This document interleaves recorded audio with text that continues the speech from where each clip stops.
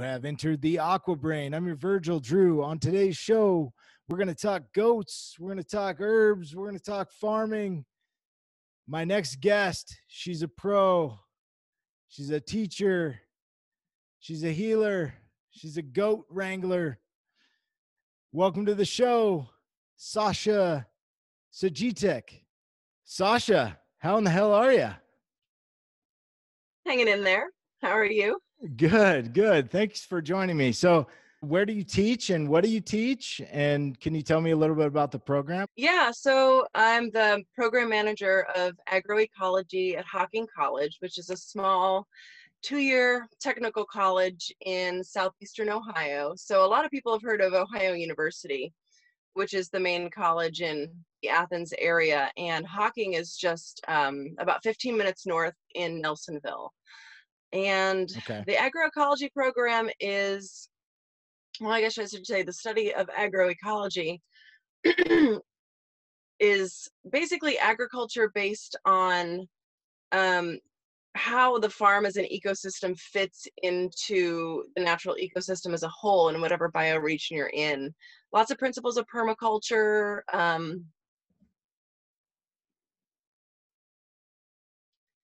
and biology, and sort of figuring out how technology fits in with that too in a lot of ways, and Okay. economies of scale. I'm trying to help my students understand a lot about that too. That's basically it. So it does have a lot of permaculture aspects to it. It Uh, does. It does. It's a lot of perennial polycultures and understanding how biodiversity is really necessary and a real strength in agriculture, because we don't have a lot of that right now, right. with all the monocrops of corn and soy and wheat throughout most of our country. So, what would you say is the main difference or the added kind of flavor? Of agroecology in general, basically looking at the farm as a whole ecosystem.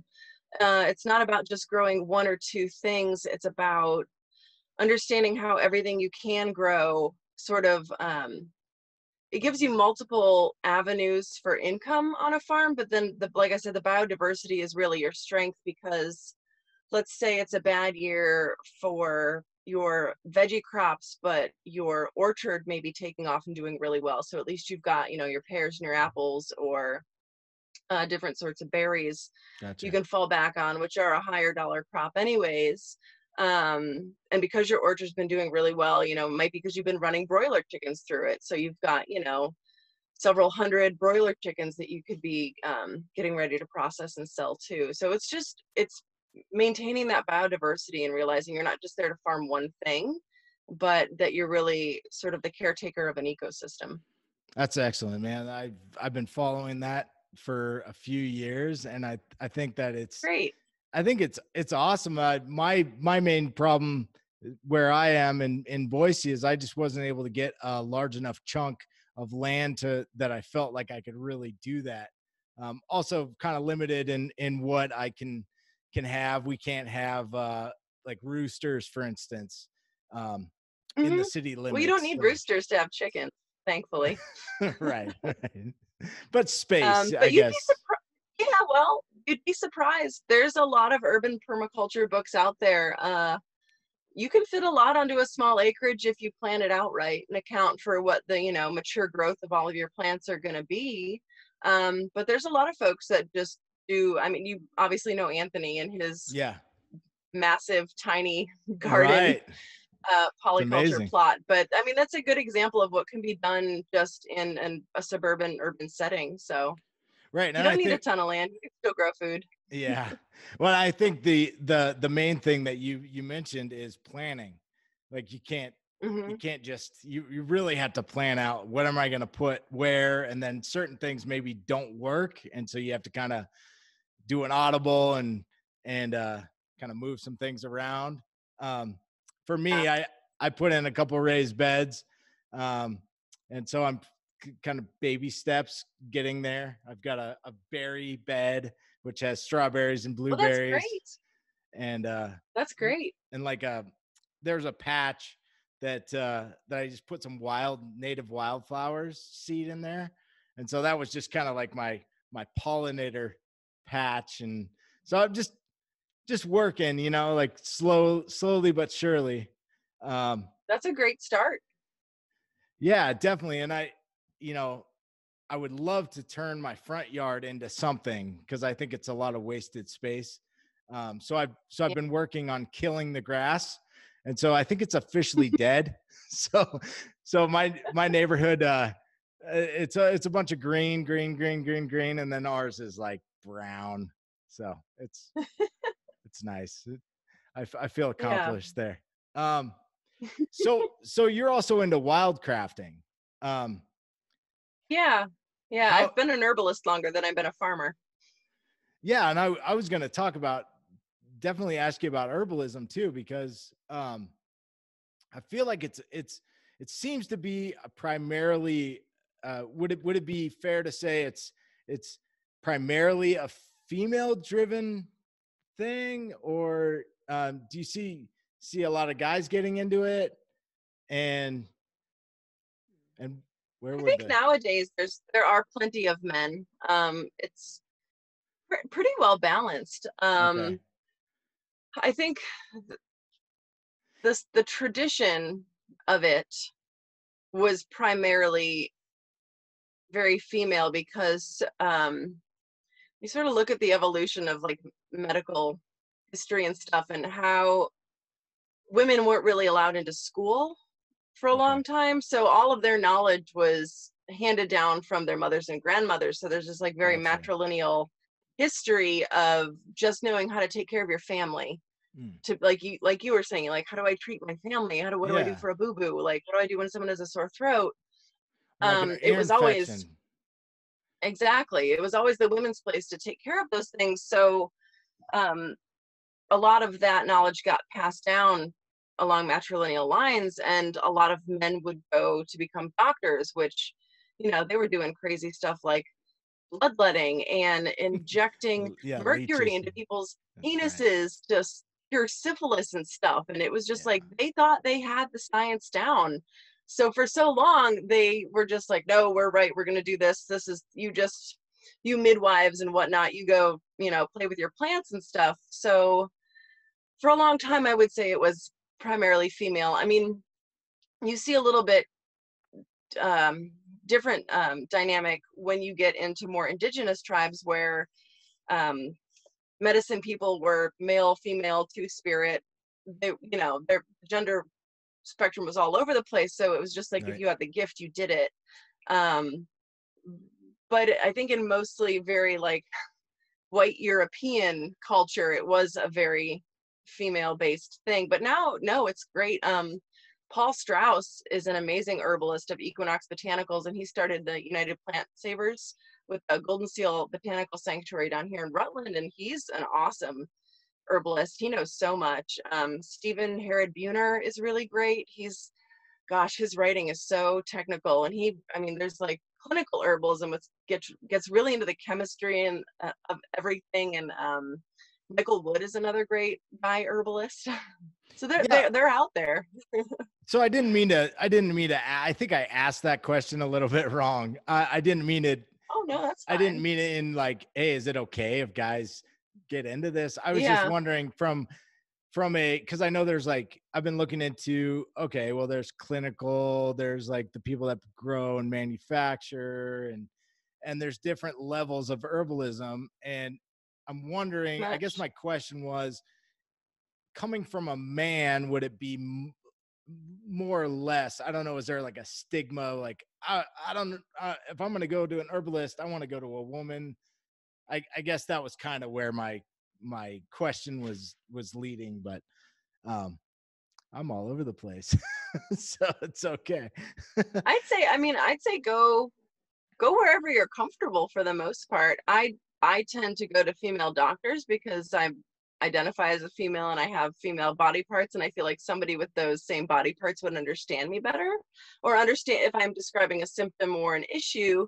They're like, oh, I've heard of this, or oh, I've experienced this myself. So you might feel more comfortable with a male herbalist in that, identifying as male and whatnot, because it's somebody that could probably understand the things you're describing better if it has to do with something um, And that makes a Yeah. lot of sense. That makes an awful lot of sense. Um, something that I was kind of drawn to, and because so I'm reading this pamphlet that was basically like an 80-page thing that one of the herbal schools puts out for free download. That's like, here, get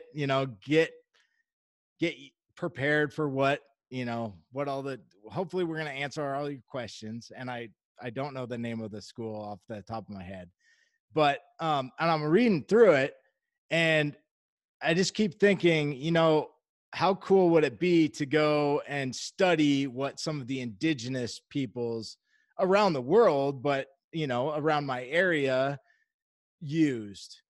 And so Yeah. have you heard of any schools, or are there any, like, anything that you've heard of that's like that would be a good place to start potentially? I well, no. And this is sort of a big, I guess, I've read some things on Instagram I'll say about this. There's Yeah. so when settlers and colonizers came, they broke up the lineage by sending so many indigenous people off to oh gosh, I'm drawing a total blank of the name of the type of schools they sent them to. But they took them off the reservation, they sent them to white schools and Like basically took all of indoctrination, their, right? yeah, and they broke that lineage of knowledge. So a lot of indigenous people don't, because the indigenous people living today, I feel like it's mostly their parents and grandparents generation got sent to those schools, and they didn't get handed down that knowledge like they should have. So a lot of folks have been saying, like, if you have herbal knowledge, and if you teach and you make money off of this knowledge, and you're a white person living in America, you should be teaching Black and indigenous people of color this information for free, which I Oh, okay. completely agree with, because it was taken from them. And in a lot of cases, like, that whole culture is very appropriated right now. When you think about white sage smudge sticks and things like that, not only is it sort of an endangered species at this point, but it's not a traditional European plant. It's not something that we would have brought with us when we colonized this land to use in our own cultural herbal heritage, right? It's something that we Yeah. sort of took. Okay. Um, and in the same way, like, I wish there was indigenous herbal, and there might be that I just don't know about. But I think that resource is so lacking because of what was done, and because of how many of those children were taken away from their parents and grandparents, and they were never, allowed to learn that knowledge. So So how do you yeah, a feel? lot of what I know. Oh, I'm sorry. I was just say a lot of what I know, No. and I think a lot of what other as white herbalists would know, is a lot of the European herbs that settlers brought with them. Um, and there are a lot of native things around here, like yarrow, bone set. Let me think. Self heal. Um, a lot of the trees, sassafras, obviously, white oak bark, cherry bark, things like that are native, that we've learned about, but it's only through the grace and kindness of whatever indigenous people took pity on us and taught somebody to Yeah. begin with. Yeah. And then, we were able to pass that down, but it is really sad that, our white lineage was able to hold on to that, and it was really kept from indigenous populations. Yeah, So and and so I'm really up against it, because I'm not, I my family has been here for a long time, but I'm Czechoslovakian and German and a European mix. So I'm definitely not an indigenous people. And I don't have, as far as I know, I don't have any percentage um in my heritage, but it's something that I've always loved the mountains and everything. And it's my wife makes a funny comment, like, she thinks I was black in a previous life, because there's certain things that I really like that she's just like, yeah, you must have that. That's somewhere in you, you know. And I've always Yeah, felt really, where'd that come from? yeah, who knows? But and that's definitely a path I didn't really want to go down. I don't even know what I think about that. But but I feel a connection to the land, even though, you know, I wasn't originally, you know, maybe anywhere in my blood was originally here. But sage is actually one of my favorite. Like, and living in Boise, where you go outside of Boise or even some places in Boise, and that natural sagebrush and that smell, for some reason, like, just I love it. I don't now, Yeah, and I it's don't think intoxicating. that's the same as the white smudge sticks. Um, I think that's a different Oh no, thing, right? you can definitely appreciate and, you know, love an herb and appreciate it in its natural habitat by all means. Yeah. But I It's mean, like, yeah, I just wouldn't go collecting a whole bunch of it, make smudge sticks and sell them for however much on Etsy.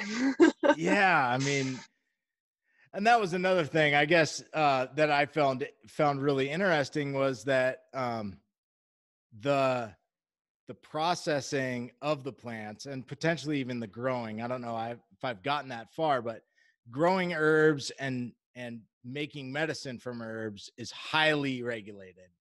But then the clinical part is like no license, no nothing. You can do it if people trust you enough to, which I find very interesting. And maybe I'm getting that wrong, but it seems like you could just, if you're a good enough BS artist, you could be a clinical herbalist, and it would be like, you know, but if you actually want the medicine, like, I love arnica. Arnica is like magical, right? Is. Although poisonous, everybody, so let's just keep that in mind. But like, don't eat the oil. Well, take it internally it is, but Yeah. yeah, no. Just Um, rub it on unbroken skin. oh man, and it's like, I just I sing its praises. But Yeah.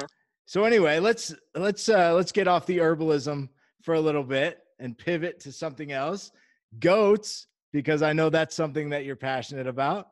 So tell me about do you own goats, or is that through the school? And Oh, I what own goats. what got you into goats? So when I lived in Austin, I that's where I took my permaculture design certification. And it was in like 2007, and then I moved back to Ohio in 2008. But learning about creating these like perennial polyculture systems that you could like turn into silvopasture and like run your animals through, I was like, this is genius, right? Yeah. And based on my like natural health background and herbalism and stuff, and learning about the Weston A. Price Foundation and raw milk, and just understanding like basically raw goat milk is a superfood, and it's it can do a lot of healing for a lot Huh. of people if it works with your body well. It worked with mine well. I was like, shoot, I want goats so I can have my own raw goat milk. Yeah. And then I moved back to Athens, Ohio to help care for my grandparents. And because I knew I wanted to farm. Long story short, after moving out of my grandparents' home, I got in with some other permaculture friends, and we ended up moving into an abandoned farmhouse that we sort of half squatted with permission, and then built a yurt at the place that I wanted to work was just a mile around the corner, and it was a goat dairy. Oh, nice. And they made cheese. They still make cheese, Integration Acres, and do a whole bunch of, they also do a bunch of wild crafting with pawpaw and black walnuts and ramps and spice bush. And Oh, black they've got a walnuts. really great, yeah, they've got a really great diversified sort of production stream going, and they needed a goat milker, and I was like, sweet, I want to work with goats. Yeah. And after about a year or so working there, I brought some goats home to the yurt before I had a full-on farm. I was like, I'm going to raise goats. And I had a bunch of boys that I raised up for meat, and then 2 girls that I was going to raise and start a dairy with. So that was maybe 10 years ago Wow. ish. So Awesome. yeah, now I'm up to, let me see. I had 25 goats and a sheep, and then I just gave my friend 2. She and her husband are so kind. They are helping homeschool my daughter while her dad and I are both working full time during the day, Yeah, that's because we didn't want to fantastic. send her back in person Yeah. and whatnot, but she's with her buddies in a little pod. And they're also farmers. And I was like, you guys want 2 goats in payment for helping with Wow. my child? And thankfully they said Perfect. yes. So Gosh, I it's love been a that. great bartering tool. Yeah. Yeah. Um, and I raise British Guernseys, which are a rare heritage breed. So there's a lot of them over on the Isle of Guernsey in England, but there's not so many here in America. But we're working on getting the population high enough that they're working on the American Dairy Goat Association sort of accepting them into the herd books and stuff, getting them on the roster, if you will, as an official American breed. So Wow. That's I very also cool. started Very raising cool. meat goats last year. Yeah, I'm gonna go next weekend actually. I'll be picking up a myotonic buck. Those are the ones that the fainting goats that everyone talks about, Okay. but Okay. people in the know will call them myotonics because it's a genetic deformation that basically causes them to stiffen up when they get scared. But all of that like muscle stiffening will actually build muscle. And they've got Okay. the best meat to bone ratio of any goat. So Oh, wow. yeah, I'm gonna get one of those, and half my herd is gonna be for meat, and the other half is gonna be for dairy. Cool. Now, are you selling this stuff? Do you have a website or anything like that, or is it all kind I'm of not just techie enough to have a barter? website. Or, No, I've got a raw milk herd share. So as far as I know, I think I'm the longest running raw goat milk herd share in the state of Ohio. It's been like 8 or 9 years. So basically, a herd share is sort of this workaround where you're not allowed to sell raw milk in Ohio, but gotcha. if people own an animal, they can drink the milk from it. So people buy into my Oh, herd. They pay me a monthly boarding fee to take care of the animals, and then they are entitled to a certain percentage of milk based on how much of that herd they own, how many shares they've bought in. that's fantastic. Now, do So they have to be it works local out well. there? They have to be a local. Local enough that Yeah. yeah, they can get to me and pick up their milk and stuff. So Right. They have to physically go there in order to make that mhm. work, right? You can't take it across borders or anything like that, right? No, technically you're not supposed to travel with raw milk across state lines. Yeah. It's all these rules. It's weird. I know. It's stupid. I know. Wow. That's awesome. So if anybody's in your area, is there a way to contact you that you want to give out or put in the description, or Well, is it all just, you know what, we're good, we got it, we got enough people that yes, yes. And the season's about to end anyways because dairy goats are seasonal breeders. So okay. they start to dry up in the fall, and then they'll start doing their boyfriend girlfriend dance here pretty soon. And I'll have babies in the spring. Wow. But I started grad school 5 weeks ago, and Oh man, you're I busy. definitely cut the herd share down to very few people because a 40-hour-a-week job on top of grad school, on top of running a farm, on top of being a parent Yeah. is a lot. And no, I'm not taking any more members right now, All right. to Well, put it you heard it mildly. here, folks. Sorry.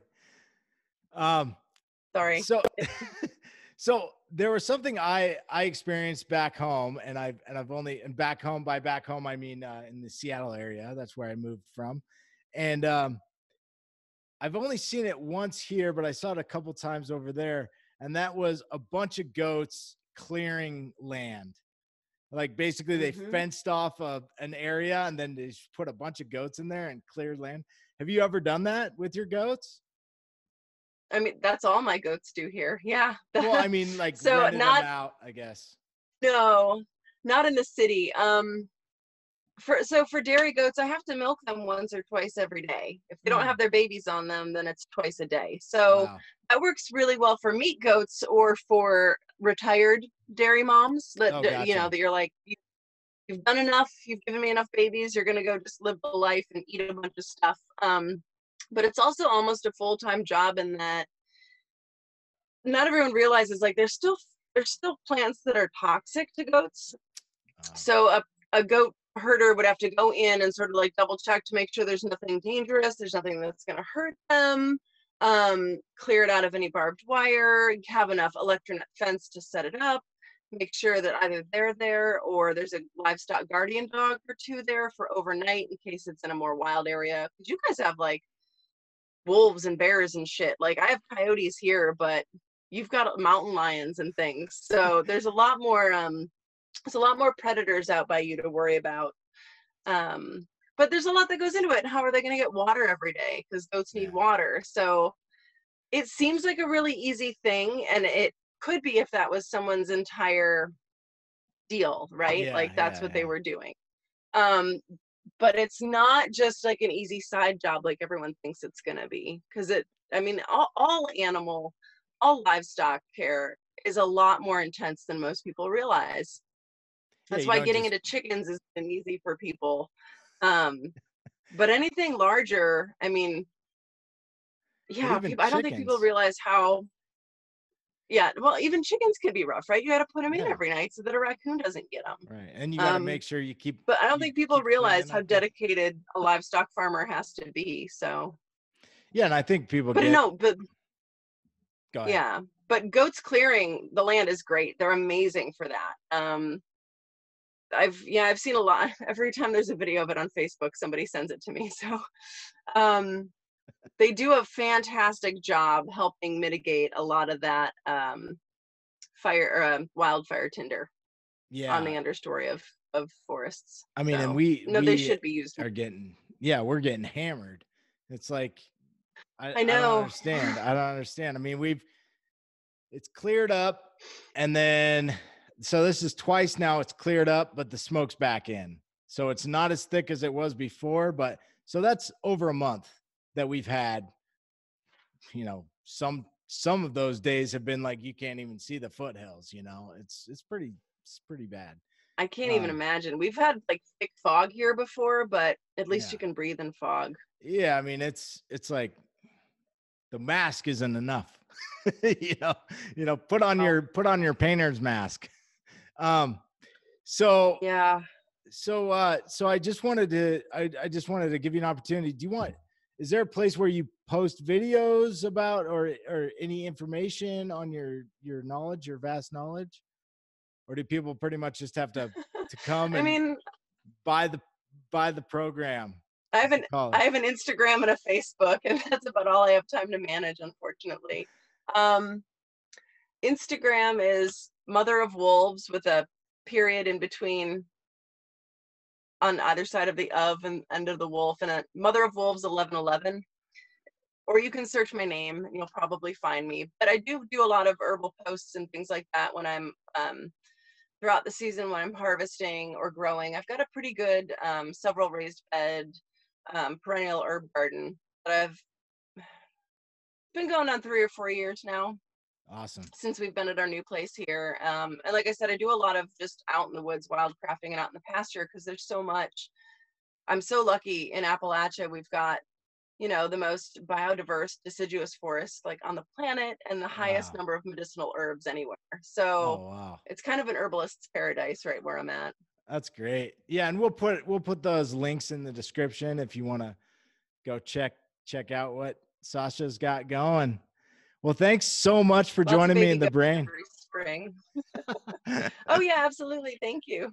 Please like, comment, and subscribe. Hit that bell so you know when we put new videos out. Follow us on Instagram and Twitter at Brain Aqua.